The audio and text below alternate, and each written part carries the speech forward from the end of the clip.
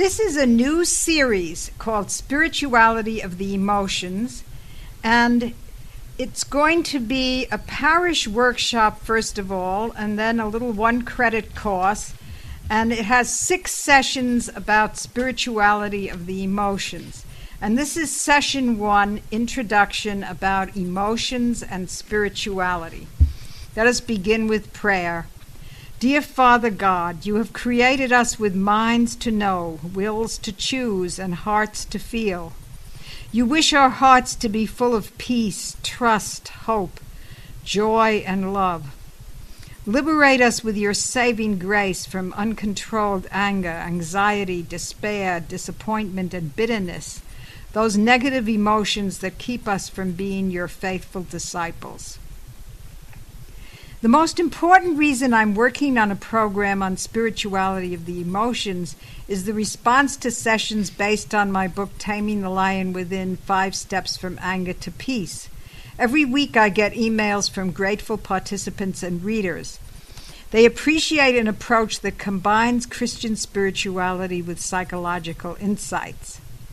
Those of you who know me surely are aware that I've spent 70 years struggling with strong negative emotions, especially anger. As we proceed, I'll tell you more about these battles and the way God has helped me to improve. But first, I need to say, even though I have a PhD in philosophy and an MA in religious studies, I have no degrees whatsoever in psychology or counseling. So if you have serious problems involving emotions, I think you need to go to a counselor and a spiritual director, or both, as I have it many times in my life. But at the same time, this series will help you with insight and spiritual exercises to bring grace into your life. Some definitions. Webster's defines emotion as a state of feeling, a conscious reaction as anger or fear, subjectively experienced as strong feeling, usually directed to a specific object, and typically accompanied by physiological and behavioral changes in the body. The Encyclopedia Britannica website adds joy and sadness to anger and fear as examples of emotions. The term spirituality can be widely defined as the way to God, or more specifically for Christians, as an individual's obedience to the Holy Spirit in the quest for union with God. In my program, Spirituality of the Emotions, I will take you through a typical day in your life, tracking such emotions as anxiety versus trust, indifference versus friendliness, acceptance versus irritation, peace versus anger, boredom and annoyance versus serving with love, despair versus hope. Now, the fact that you're listening to these recordings shows that you have a desire to change. Dietrich von Hildebrand, one of the greatest Christian philosophers and spiritual writers of the 20th century, considered that no one could become more holy without a readiness to change.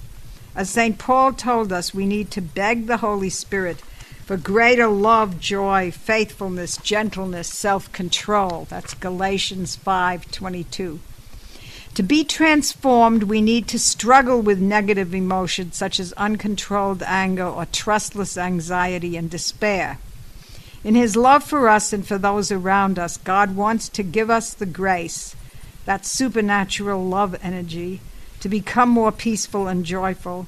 And this, as all the saints prove, can happen even while we endure the small and large crosses of life. A key factor in our growth will be getting away from irrational passions into the emotional responses that are due to the specific realities we encounter. For example, instead of feeling annoyed about a glitch in preparing a perfect meal, we need to be more grateful that we have any food to cook at all. Easy to see in such a case, but more difficult when it comes to minimizing the basic flaws of those around us in favor of gratitude for their virtues. So each of these sessions will include examples from everyday life, teachings, and then a plan devised by you for incorporating insights into your daily life, prayers, and questions for sharing in a group at the next meeting. Now, of course, most of you who are listening to this are not going to these sessions. On the other hand, you could give responses in a journal, and if you like the whole 6 sessions, you could do them with a group. There's some suggestions for how to do that on the accompanying written version of this talk. So, as responses to what I've said so far, you could tell about emotions you struggle with, present or past. You could tell about means you found helpful in battling with negative emotions, such as talking to friends, seeking professional counsel, spiritual direction, prayer, any others. You could talk about what led you to try these sessions or write about that in your journal. If you're in a group, you could pray with each person in a manner acceptable to the participants, such as silence or holding hands, formal prayers most members know, or in a charismatic mode. Now, here's the thing I'm daring you to do. For a whole week, keep a list of negative emotions of any kind, even if not mentioned so far in our program. Write them down as they come up, even if they last only a short time. And this is to give you an incentive to start struggling them when you realize that maybe half your emotions in a day or more are of this negative type. So during these sessions, we're going to next time talk about moods and first encounters of the day, then frustration and irritation, conflicts, the afternoon blahs, down feelings because of tiredness, and in the evening and night, your assessment of life that could be either hopeful or despairing. So God bless you and pray for me. Amen. Okay, there we go.